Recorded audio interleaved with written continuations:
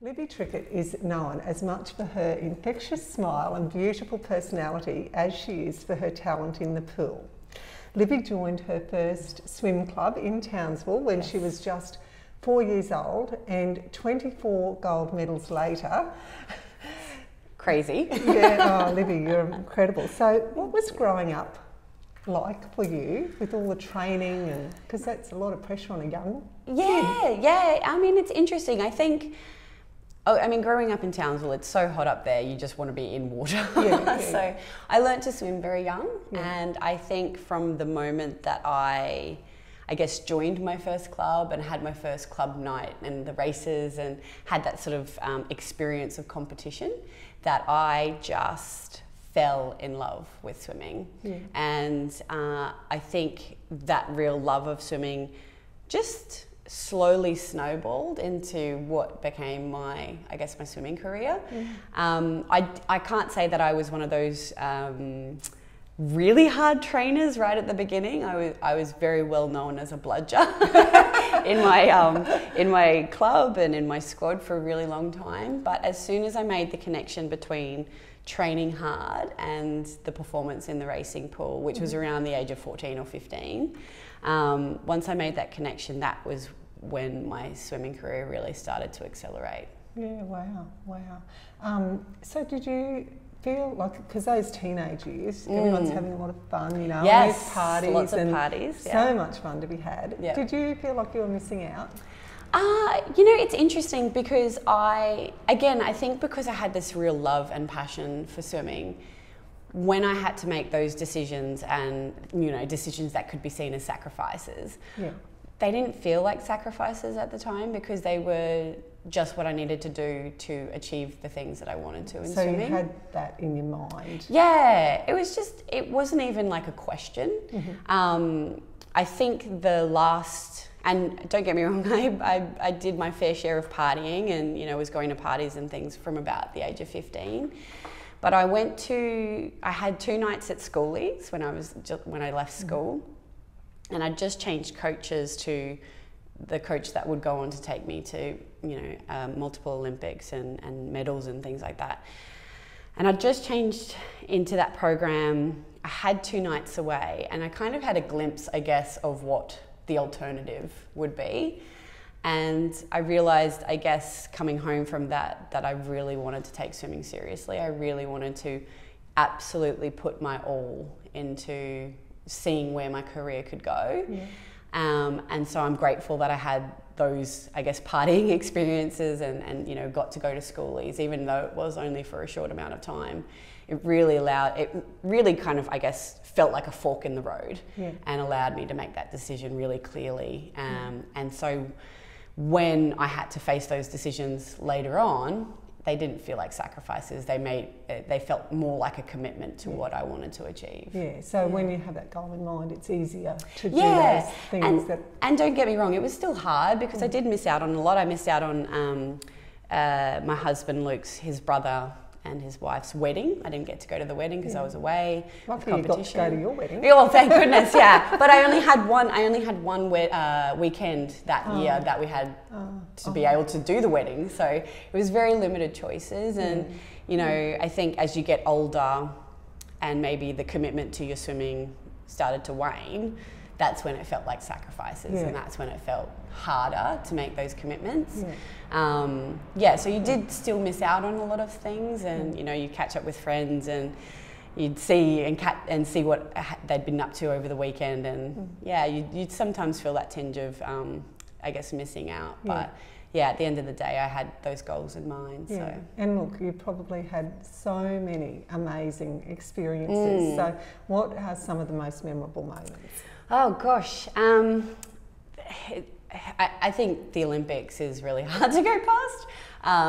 The Olympics were a beast unto themselves. Every single Olympics was its own unique experience for different reasons.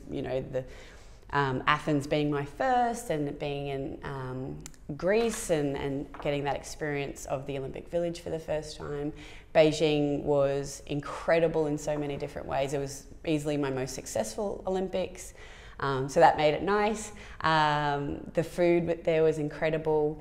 And then London was a very different experience again after coming back from a retirement and making my third Olympic team. So it was a very different experience at all meets. But I think probably outside of Olympics, the 2007 World Championships in Melbourne were probably my favourite. They were easily my most successful meet. So why was that? Why were they your favourite apart from being so successful? Well, a few reasons. It was, very successful, which is always really nice because you make that commitment and you want to get those results. A couple of days after the Worlds finished, we had an exhibition meet where I unofficially broke the world record for the 100 metres freestyle. Which was amazing, and then a couple of days after that I got married. So in terms of a 2-week period of time in my life, there's nothing that comes close. I mean, obviously having my baby girls very, very amazing, but in terms of an individual pursuit, it was incredible. Yeah. So Libby, you actually retired twice. Yes. So what was it like retiring? Because swimming was your whole life. Yeah. So how do you go from, it's such a big change. Yeah, it was. I felt really prepared for retirement. I felt ready to see what the world had in store for me. So was the first time just a little practice? Yeah. Well, I think I thought all those things and the reality is very different. Okay.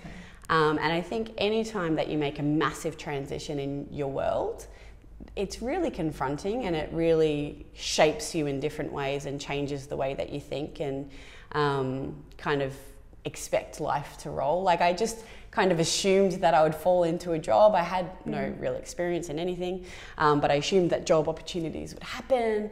And the reality is very different. And I did get some opportunities, but they didn't feel right.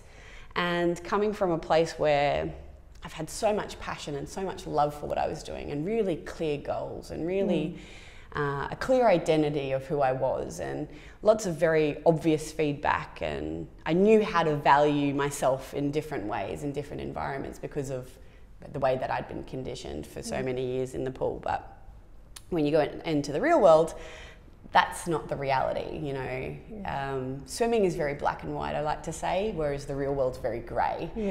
And I didn't know what I wanted to do. I didn't know what I wanted to be. I didn't know how I could channel my energy anymore. And so I fell into depression during that time. Because you're very outspoken about your mental health. Yeah, and that's because of my experiences. I have had not only personal experience with mental illness, but also having had to be the support person of other people in my family and friends and close loved ones with mental illness as well. So I've sort of seen it on both sides, and it's hard and it's really difficult when you're going through it. It's hard and really difficult when you're supporting someone else through it. I think that was the first major experience of mental illness that I had. I think swimming and the amount of exercise I was doing really masked a lot of probably underlying issues. It gives you a huge amount of endorphins, so I think it really does mask a lot of what you're experiencing. And it's all about performance at that stage. So you're not actually going into how you're reacting to situations or things that might have happened in the past that might have been difficult to process. So that first retirement, for about a year, I was probably pretty severely depressed and really struggled to, I guess, get out of bed and sort of with my usual energy and intention. So the only way that I could see getting back to me was going back to the pool, because that's the environment that I knew. That's the that's how I knew how to value myself, and I had a really clear goal of wanting to make a third Olympic team. So when you said, you were struggling to get out of bed, do you think you knew that you were depressed, or did you think that there was something wrong with you? I think I had an inkling, but it really takes a long time to acknowledge that and then to take the next step to get help. Yeah. So it's a process, it's really really makes you vulnerable when you realise that you feel like you have a mental illness and you feel very weak and as though everybody else in this world is coping okay. and somehow I can't cope.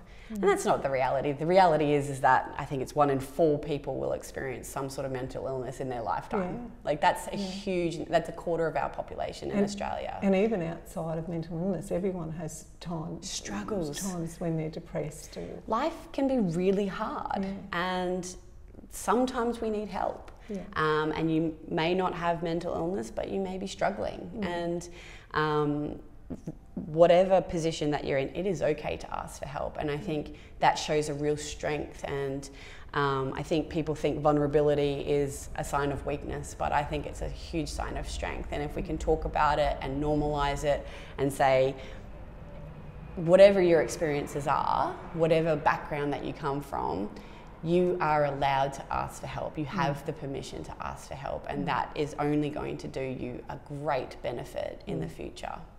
Yeah.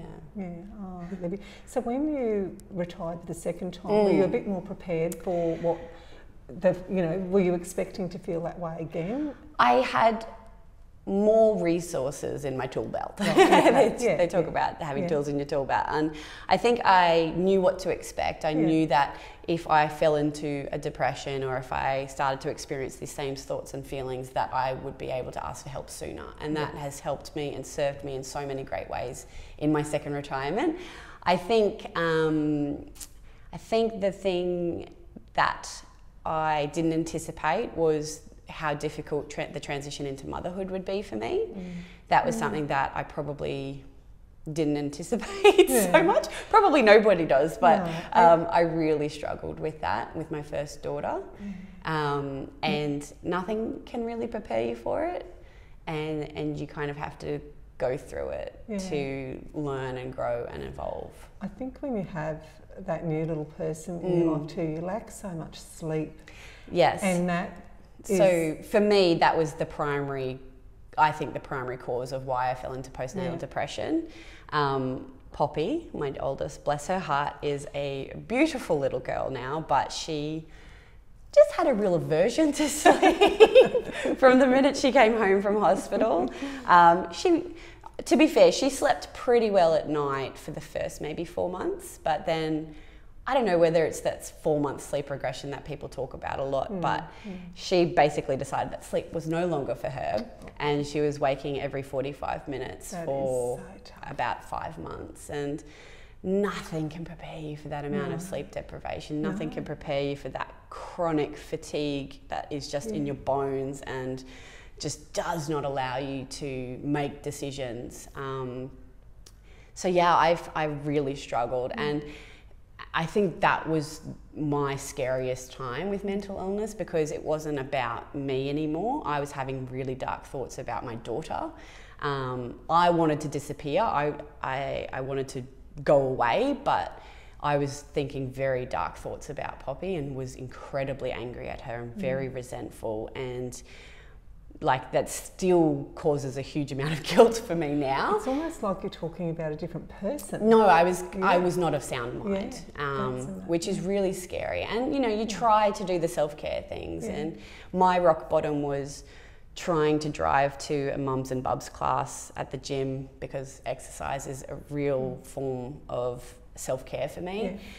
But Poppy also hated the car, so she, as soon as I put her in the car, she started crying, and it was about a half-hour drive to the gym, and from about 2 minutes into that drive, she was crying, and I lost it, completely lost it. I was screaming uncontrollably at her to be quiet or to shut up or whatever. I actually don't even know what words I was using. I was just so lost in that moment.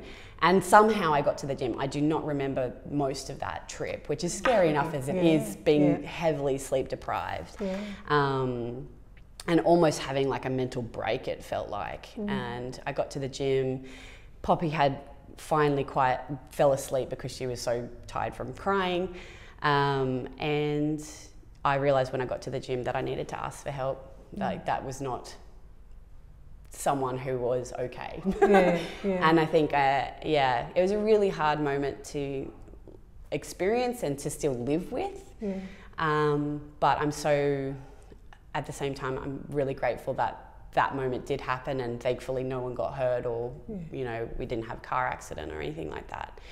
You have to be easy on yourself too. Yeah, of course. You know, and now I can talk about that story without bawling, falling into a ball of tears. But I just think it's a really important story to tell as well, because you realise that it doesn't matter what your life might look like on the outside, it's what you're experiencing. And I think that's the difficulty with mental illness, is people put on wonderful fronts and, you know, I'm happy and everything's fine. And yeah, so it's just really important to make sure that you ask for help when you can get it. So Libby, how important was exercising in those dark times and your diet? Yeah, I mean, it's so important, I think, to have, well, what I've discovered is it's so important for me to have that self-care routine, and to have a mental health checklist, essentially. Yeah. And so for me, I know that if I'm starting to feel overwhelmed or stressed, or like I can't cope in certain situations, then usually there's a reason. Usually I haven't had good amounts of sleep, which can be difficult with two little ones. But as much as possible, getting good consistent sleep. Making sure I'm exercising regularly, and that, you know, ebbs and flows as well, because life is busy, but basically I try and make it as much of a commitment as I possibly can. And, you know, make a plan with my husband throughout, you know, when we're both going to exercise throughout the week, so we can both give each other that time to commit to our physical and mental health. And then, you know, diet and exercise. I mean, I think when you're exercising regularly, you naturally make better choices with your diet and your nutrition. That's very true. I think, you know, when I'm feeling good about myself, I want to put good things in my body. I know for me, like at home, we live on a cattle property, so if I feel, you know, a bit down or something, I can get on a horse and go for a ride. And just, I come back a different person. And this is the thing. People need to understand that self-care looks different for different people. Me getting on a horse might not end so well. Well, me getting in the pool, I may need resuscitating. This is it. But it's about finding what works for you. It might be reading a chapter of your book every night, or sitting with a, you know, quiet cup of tea of an evening after kids go to bed, or whatever it looks like for you. It might be meditation. I'm not someone who can kind of sit and meditate as much as I have tried, because I think it's important to try these things and see if they work for you. Sitting for 20 minutes, saying is not going to work for me, but my meditation is through movement and through exercise, and it's just about finding what works for you and committing to that self-care.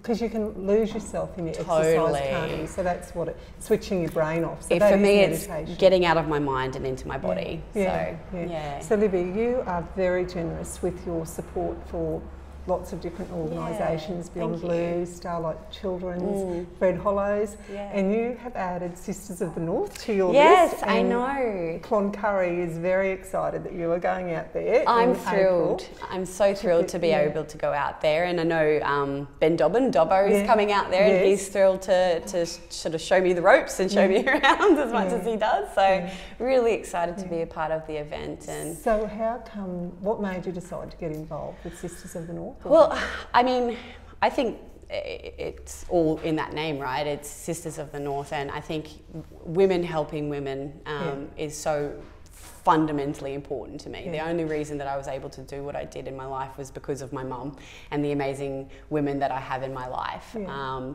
And so, you know, there's been such difficult times in the area, and anything that I can do to help, you know, liven up the mood, or you know, take people out of the difficulties that they might be facing in their own life, and just to have a bit of fun, because I think sometimes that's helps in those situations as well. Absolutely. Have you ever been to a camp draft before? I haven't. I will make sure that if I'm not there, someone will be there to tell you exactly what's going on. I know. Well, again, having spoken with Dobbo, he's very excited. And I'm like, I don't know why. He said you needed an Akubra and some RMs, so we'll have to come work on that. He did definitely told me to bring jeans, which I'm like, okay, yes, I can can bring jeans. I don't have a Nakubra or my R.M. William boots. But well, I might be able to find one. Okay, You can borrow. That would be great. I would really appreciate that. Yeah. Thanks so much, Libby, My for your pleasure. time. I'm so pleased to meet you. Thank you. Thank you for having me. It's been such a pleasure. Oh, thanks, Libby. Thanks so much for watching our video. I hope you enjoyed it. And please try to remember to just click on the subscribe button so we can keep you updated with everything that's happening. Thank you.